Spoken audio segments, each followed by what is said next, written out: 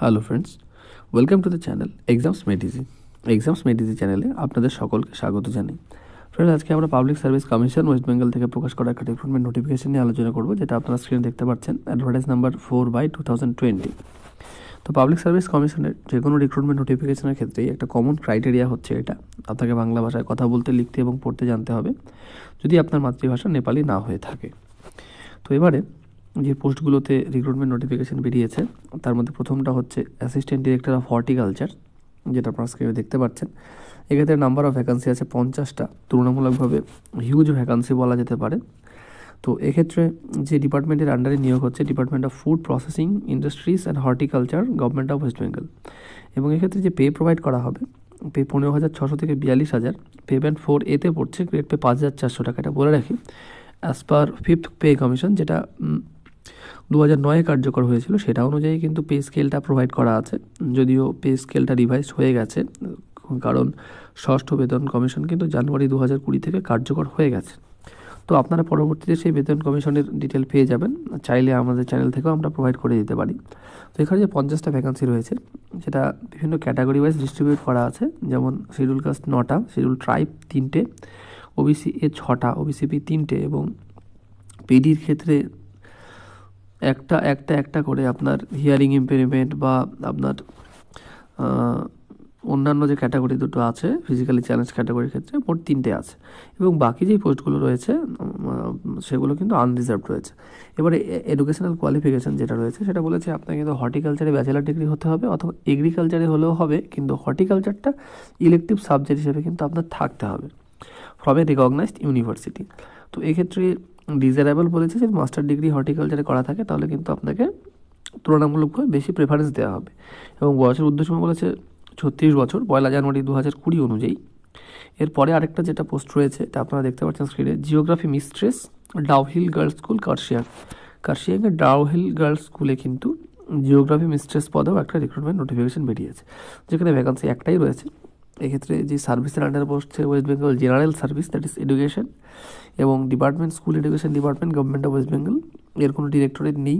যে পেটা প্রোভাইড করা হবে এক্স্যাক্টলি একই, যেটা আমার উপরের 1 নম্বর কলামে ছিল হর্টিকালচার অ্যাসিস্ট্যান্ট ডিরেক্টরের ক্ষেত্রে। এক্ষেত্রে 15,600 থেকে 42,000 পে প্রোভাইড করা হবে, এবং 5,400 টাকা গ্রেড পে, এবং ভ্যাকান্সি একটাই আছে।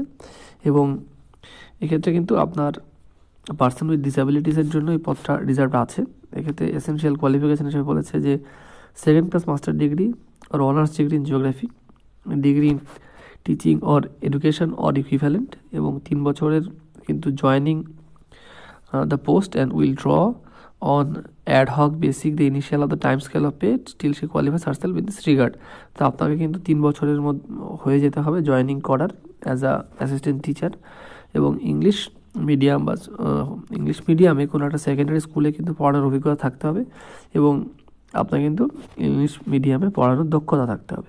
এছাড়াও যে অন্যান্য ক্রাইটেরিয়াগুলো বলেছে, ability to organise extracurricular activities such as performance of drama, organization of literary meeting, educational excursions, knowledge of Bengali spoken and written, knowledge of Nepali spoken and written, দুটোই কিন্তু চাইছে। বয়সের উদ্দেশ্যমা কিন্তু 1 জানুয়ারি 2020 অনুযায়ী 37 বছর এক্ষেত্রে বলেছে। তো এবারে যে পদগুলো ছিল, দুটো পদ ছিল, একটা হচ্ছে আমাদের অ্যাসিস্ট্যান্ট ডিরেক্টর অফ হর্টিকালচার, এবং পরবর্তীতে জিওগ্রাফি মিস্ট্রেস, দুটো নিয়ে আলোচনা করলাম। এবারে আপনি কীভাবে আবেদন করবেন, কবে থেকে আবেদন শুরু হচ্ছে, এবং কিছু নির্দিষ্ট পয়েন্টস আছে যেগুলো কিন্তু এই রিক্রুটমেন্টের পরিপ্রেক্ষিতে আপনাদের মাথায় রাখতে হবে, সেগুলো এক এক করে দেখে নিই। তো অনলাইন আবেদনের ক্ষেত্রে 210 টাকা করে লাগছে। আপনি যদি রিজার্ভ ক্যাটাগরি থেকে থাকেন, অর্থাৎ ফিজিক্যালি চ্যালেঞ্জড বা SC ST, সেই ক্ষেত্রে কিন্তু আপনার ফিটা কিন্তু এক্সেম্পটেড হয়ে যাচ্ছে। তো এবারে অনলাইন আবেদন শুরু হচ্ছে এই ওয়েবসাইট ফলো করে। আপনারা কিন্তু আমাদের চ্যানেলের ডিসক্রিপশন বক্সে চলে গেলে এই ওয়েবসাইটের লিঙ্ক প্রোভাইড করে দিয়েছি, সেখান থেকে কিন্তু আপনারা করে নিতে পারেন।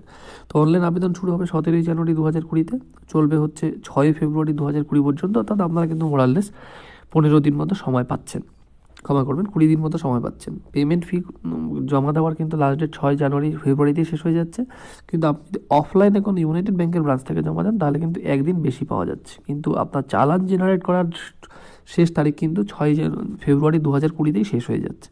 এবারে friends, West Bengal public service কমিশনের যে কোনো রিক্রুটমেন্ট নোটিফিকেশনের ক্ষেত্রে সবচেয়ে গুরুত্বপূর্ণ যে পয়েন্টটা সেটা হচ্ছে এটা, যেটা অনেক সময় আমরা মেনশন করতে ভুলে যাই ক্যান্ডিডেটসদের ক্ষেত্রে, যার জন্য অনেক সমস্যার সম্মুখীন হতে হয়, সেটা হচ্ছে কোনো রকমভাবেই কিন্তু আপনাকে একটার বেশি দুবার অনলাইন আবেদন করা যাবে না, অর্থাৎ একটার বেশি ফর্ম কিন্তু আপনাকে দুবার ফিল আপ করে সাবমিট করা যাবে না। যদি আপনি একটার বেশি ফর্ম সাবমিট করেন তাহলে কিন্তু আপনার অ্যাপ্লিকেশন ফর্মটা ক্যান্সেলড হয়ে যাবে, কিন্তু আপনার সেই অ্যাপ্লিকেশন ফর্মের এগেইনস্টে কিন্তু কোনো রকম অ্যাডমিট কার্ড জেনারেটেড হবে না। তাই জন্য আপনারা যখন অনলাইন ফর্ম ফিল আপ করছেন তখন যথেষ্ট সময় নিয়ে সঠিকভাবে অনলাইন আবেদনটা করুন, এবং আবেদন করার সময় কোনো রকম সমস্যা হলে অবশ্যই আমাদেরকে কিন্তু কমেন্ট বক্সে কমেন্ট করে জানাতে পারেন। এবার আরও একটা বিষয় নিয়ে আলোচনা করব, সেটা হচ্ছে ক্যাটাগরি ওয়াইজ কিন্তু এক্ষেত্রে কাট অফ মার্ক দিয়ে দিয়েছে, সেটা হর্টিকালচারের অ্যাসিস্ট্যান্ট ডিরেক্টরের পদের জন্য বলছি। তো এক্ষেত্রে জেনারেল ক্যাটাগরির জন্য 40% মার্কস, ওবিসিদের ক্ষেত্রে 38%, এসসির ক্ষেত্রে 35% এবং এসটির ক্ষেত্রে 30% অফ মার্কস। তো এক্ষেত্রে বলে রাখি, এর ওপরে মার্কস আপনি কোয়ালিফাইং এক্সামে পেলেই যে পাস করে যাচ্ছেন পরবর্তী স্টেজের জন্য, ইন্টারভিউ স্টেজের জন্য, সেটা কিন্তু নয়। আপনার কাট অফ খুব ন্যূনতম সবচাইতে নিচে যেটা নামতে পারে সেটা কিন্তু 40%, 38, 35, 30 অ্যাজ পার ক্যাটাগরি। তো ফ্রেন্ডস, এই গেল রিক্রুটমেন্ট নোটিফিকেশান সম্পর্কে ডিটেল আলোচনা। একই রকমভাবে পশ্চিমবঙ্গ রাজ্য সরকার, কেন্দ্র সরকার এবং পশ্চিমবঙ্গের বিভিন্ন জেলাভিত্তিক রিক্রুটমেন্ট নোটিফিকেশানগুলো সবার আগে পেতে আমাদের চ্যানেলটি সাবস্ক্রাইব করুন এবং বেল আইকনটি প্রেস করুন। ধন্যবাদ।